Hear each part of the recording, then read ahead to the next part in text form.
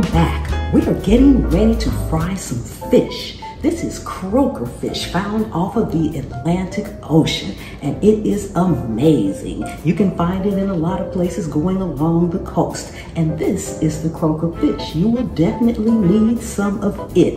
This is an award-winning recipe. My father used to catch croaker fish off the Mississippi River all the time. He would fry it up in this amazing cornmeal batter, and oh my goodness, it won over many hearts. So I'm going to share this recipe with you all and show you just how we do it. All right, guys, let's get busy. Okay, now, of course, we have to start off with the star of the dish, our fish. This is a whole fish. The head is off, but there are bones in it, so you have to be careful when eating it.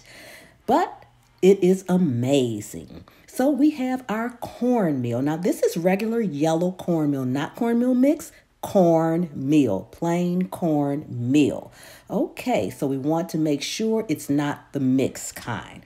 That's the second star of the dish. So we have an egg, we have some heavy cream, lemon, and shortening. This is pure shortening, guys. Now, you can use any oil that you have, but shortening will ensure it has the crispiness that we're going for. Then over here, we have garlic powder, onion powder, and also our salt and pepper seasoned to taste. Now, get your fish ready by taking your lemon juice and pouring your lemon juice all over the fish. Now, it doesn't need to cover it completely, but you want to make sure you toss it in the lemon juice and let it sit for maybe about 5 or 10 minutes, just soaking up that flavor. It's going to be amazing. We're not going to rinse our fish.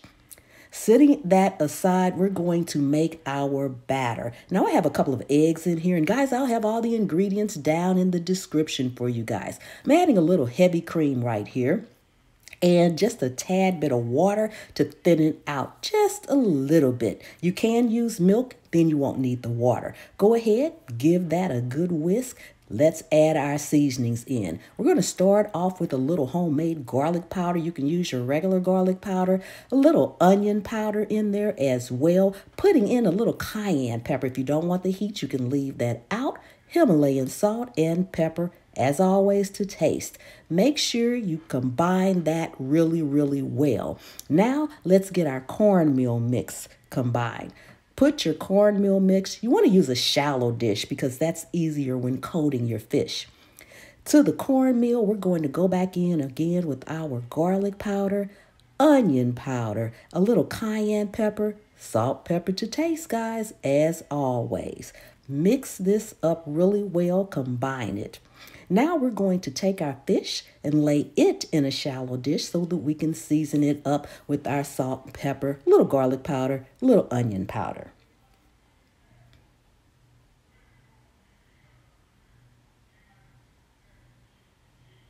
Okay, now you want to pat your seasoning in. Don't rub it in. You want to pat it in. Just pat it in. Make sure you get the insides because we want that part seasoned really well too. Okay.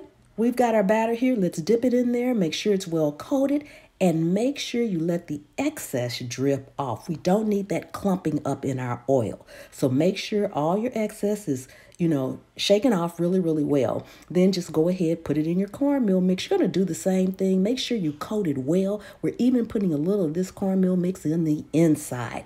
Get down in there with your hands. Just get down and dirty with it. It's going to be amazing. We're going to sit it on this plate right here, let it rest, and we're going to do all our fish like that. So just continue with each piece of fish until they're all battered and coated in the cornmeal. And this is what they should look like. Okay, now for our oil, we want to bring it up to just about 365. Make sure it's good and hot. Sit your fish down in there gently. Do not drop it in there. Do not crowd your pan. You want to deep fry it, so use a heavy bottom pot, or I'm using my cast iron pot right now. Fry it up 5 to 8 minutes each side.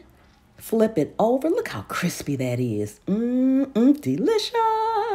Crispy all on the inside. Let it cook on the other side. Then we're going to remove it from our oil.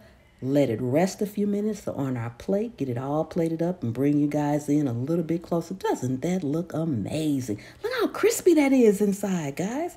Oh my goodness. Guys, if you have not subscribed, go ahead, take a second and subscribe to the channel. Turn on that notification bell so you'll always get my recipes every time I upload one. Look at that crispiness.